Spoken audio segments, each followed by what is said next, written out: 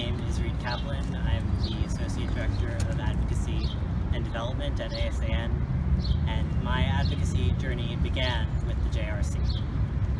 I had just gotten out of an institution and had no certainty as to if or when I would return to it. All I knew is that I would rather die than go back. My story echoes many that I've heard in the disability community. I had never gotten to live my life for myself before, so I wanted to make sure others like me got the chance to.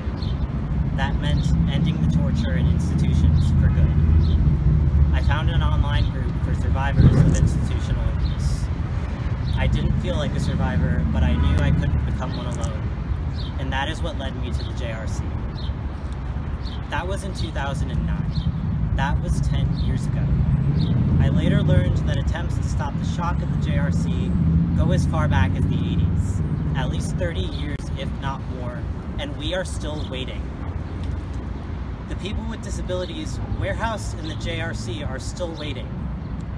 When you're in an institution, every day can feel like a decade. I wonder if they ask themselves the questions that I asked myself when I was in their shoes. How many of the eggshells that I'm walking on will crack today? Will I know where I went wrong? Will anyone bother to tell me? What will my torture look like? How many pieces of my personhood will be taken from me? And how many people will tell me this is for my own good? How many people will smile and say I deserve it? There are disabled children who have grown up into disabled adults that have never known what freedom looks like. They have never known a day without torture. They have never known what it feels like to be treated as human beings who matter. And that is why disability rights advocates say we would rather die than be in an institution. And that is why the disability rights movement can't die until the world sees torture for what it is. Until nobody can say that torture is for our own good. Until nobody sees disability as a reason to be locked away and shocked as a punishment for our existence. I can say pretty confidently that none of us want to be here today. But we have to be for all the people at the JRC that can't be. We wait and we witness and we mourn and we struggle and we act, and slowly the world changes.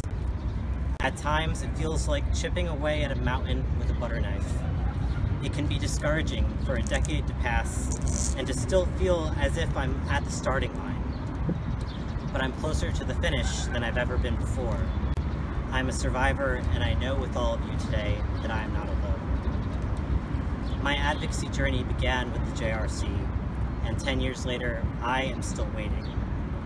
And even when we stop the shock, and even when the JRC shuts its doors for good, not if, when, I know my advocacy journey won't be over.